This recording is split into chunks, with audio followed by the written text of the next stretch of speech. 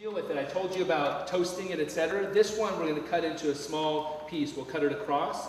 You can't just rip it in that direction. So we cut it. I have a piece that's already been toasted. So I'm going to put some of the paste down. I'm going to put a very thin slice of the fish. Thank you, Chef.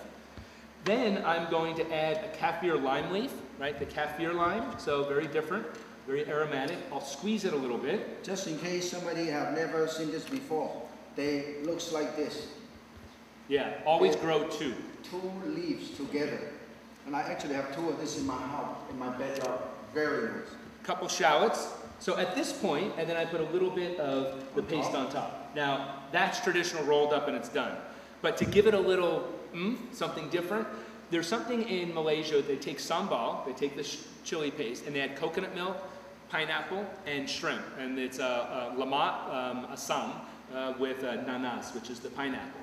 So I'm going to put a little pineapple in there. It makes sense with the flavors. And drizzle it with a touch of coconut milk. Season with a touch of salt. And then I'm just going to wrap this up. Of course, every time you add a tiny bit of sweet and sour, you cut down the spiciness, the heat of the chili. Fold, fold. That's it. Then I'm going to put it inside my pan. And just always roast the skins, the one that's folded first. And we're just going to leave it in there. And it's going to take about 5 minutes or so. Out, and I am going to serve to our guests. And this. And when you eat, you just take it out, and this is beautiful. What to do is, you cut this open,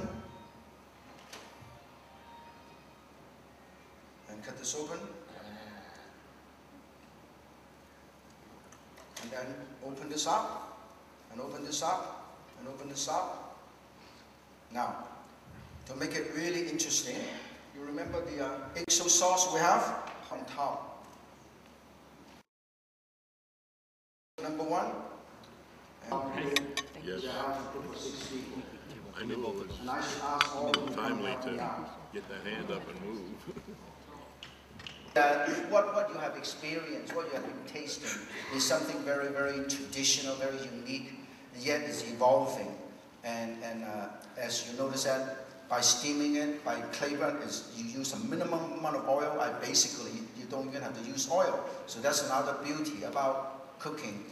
And I always tell people, you look at these physical specimens, look at this. For 30 years, I have not gained 1 pound. You know why? Because I have clay pot cooking and steamed dishes every day. And no deep fried dishes, very rarely. So basically, Chef Robert Danhi and myself have shown everybody how the application of spices, seasoning, a lot of these are served on the street of many parts of Southeast Asia. You have to be there to experience it. You know, you can take classes here, but to really truly experience the cultural, the human side of it, and the local flavor, you gotta walk on the street, the back street, the back alley of many of these cities, exotic, traditional places. Before we open the floor to some questions and answers, hopefully the answers, you have the questions, I'd like to thank Le Cordon Bleu for sponsoring this session and making this possible for all of us to be sitting here and enjoying some food. Thank you, Chef. Thank you very much. And also, we'd like to thank Vikampi and also Melissa to bring us all the exotic ingredients. Yes.